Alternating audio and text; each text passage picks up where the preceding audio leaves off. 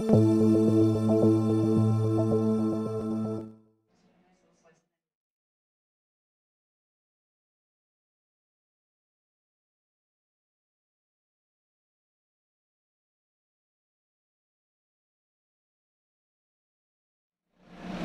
guys, welcome back to my channel. If you are new here, my name is Mina Maggie, and today I am going to be doing a small review. First off, I did go to Ulta last night and I picked up some new things, just 3 things. First of all, I do want to say I picked up the Maybelline Lemonade Craze palette. This was on sale at Ulta, where things were, the entire Maybelline brand was buy one get one half off. So I did end up getting this foundation for around $8. However, I was at Walmart this morning and they have this on sale for $9. So that is something you just want to keep in mind when you're out shopping. Alright, so let's go ahead and jump on into the video. Now, I'm sure you guys have seen my face routine before, so I am going to skip ahead onto just applying the foundation, and then after that I am going to jump right into the eyeshadow palettes that I purchased. Okay, so this is the Maybelline New York 24-hour foundation. This is the Super Stay Full Coverage. So we'll go ahead and test out if this really is full coverage or not. As you can see, I do have some acne scars here, so if that gets covered up, this will be a win-win. It does have the really nice pump here. I do like that for sanitary reasons. Now, let's hope this is the right shade for me as well. As you know, in Ulta, you can't really swatch and color match like you can in Sephora.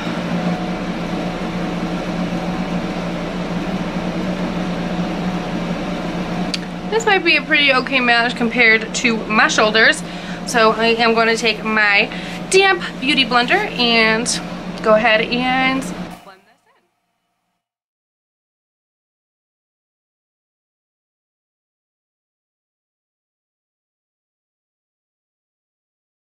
this in. So far this does seem to be a pretty good match for me. It's a little off, but I'll just sit out in the sun for a couple more days. As you can tell right off the back, that acne scar right here is still visible. However, it is pretty full coverage.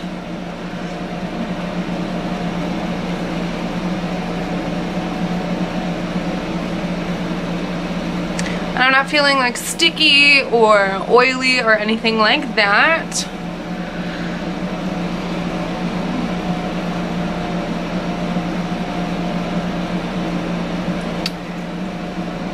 I am going to put a tad bit more just right over that acne scar just to see if it's buildable at all.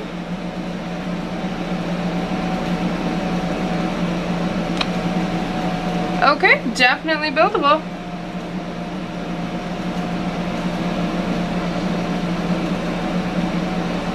I can see it in my mirror over here, but I really can't see it. I mean, maybe a tiny bit in the viewfinder, but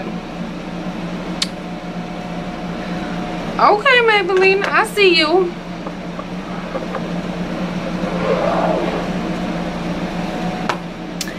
Alright, I am gonna go ahead and put the rest of my face on, and I will be right back to check in with you guys.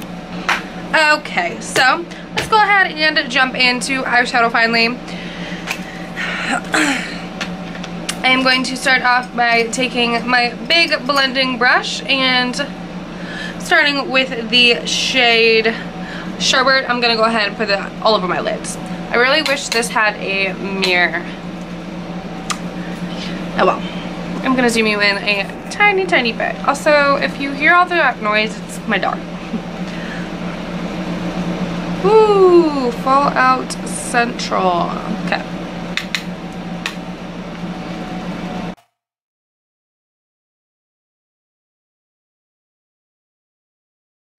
taking another fluffy brush, and I'm going in the shade Sweet Tea and blending this all above my crease.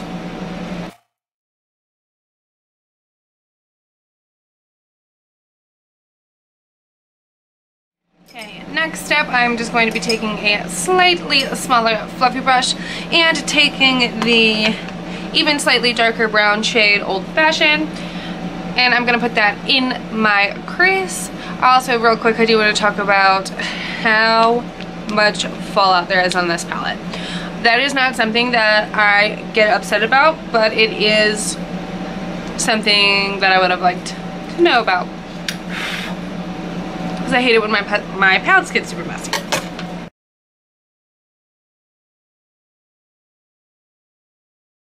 I am going to go ahead now and take this very small angled brush and go in on the, let's go ahead and just do this pink shade right here. It's called Ice Pop. I am going to go ahead and put this in my crease, and then I am going to take some of my eyeshadow primer, do a cut crease. That's not the right brush.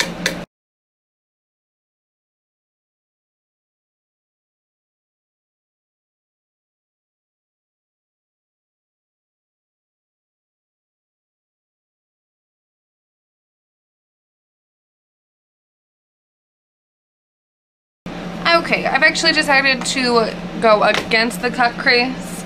I am just going to go ahead, take a flat brush and cover my lids with the shade Strawberry Lemonade, which I swatched for you earlier.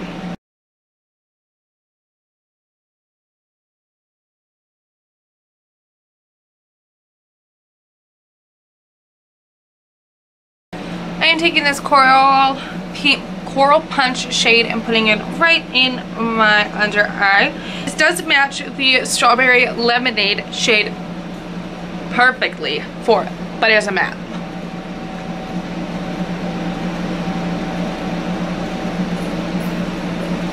Alright, you guys, I am just gonna go ahead and finish up my face, and I will be right back. Alright, you guys, this is the finished product. I am absolutely in love with this palette. Keep in mind though, check around before you actually purchase it, because different places have different prices for this, as I found out the hard way. 10 out of 10 would recommend this.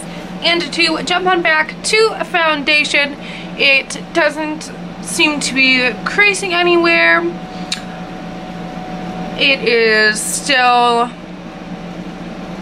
wearing pretty well, and it hasn't oxidized in any places or anything like that. Alright, you guys, give this video a thumbs up if you enjoyed it, and don't forget to go ahead and subscribe to my channel. I'm going to be trying to post more videos at least once a week, if not more, and I hope you guys stick around to check them out. Alright, see you guys then. Bye.